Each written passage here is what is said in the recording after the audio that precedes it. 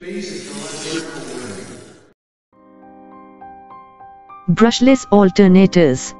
Brushless alternators are more efficient because there are no brushes to wear down and no arcing.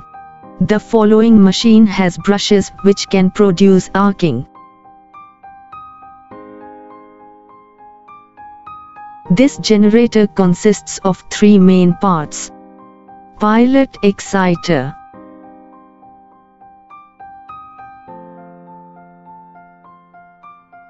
main exciter,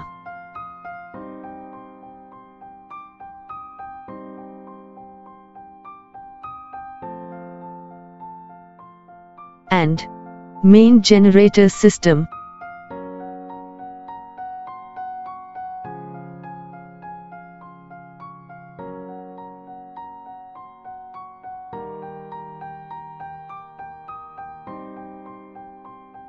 This is a static part of brushless alternator.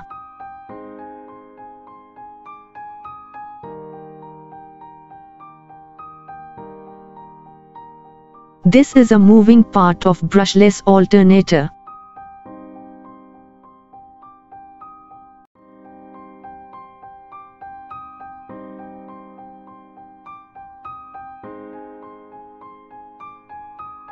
When moving part is rotated, an EMF is induced in pilot exciter winding, and this AC voltage is converted into DC through rectifier diode.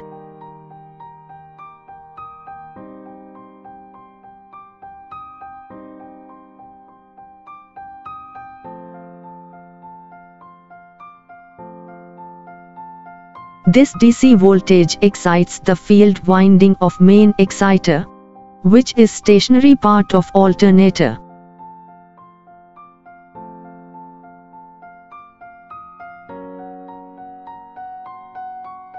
And once again AC voltage is induced in the rotating part of main exciter. The AC voltage from main exciter armature, which is a rotating part, is fed to the rotating diode plate on same shaft. The rotating diode plate converts AC into DC and provides DC voltage to the main generator field. This main generator field is also rotating on the same shaft. The DC voltage from the rotating diode plate excites the main generator rotating field. The main generator rotating field induces three-phase AC voltage in main generator static armature.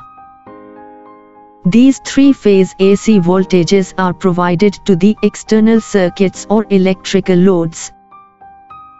The sensing coils at the output sense the output voltage and control or regulate the alternator output power.